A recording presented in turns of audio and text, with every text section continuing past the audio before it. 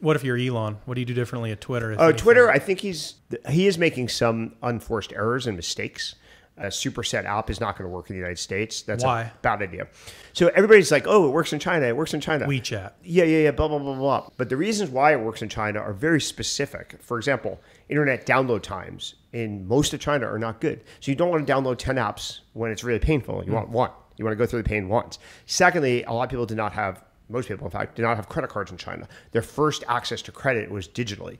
These are all very fundamentally different dynamics. I would bet that the super app has like virtually no chance of working.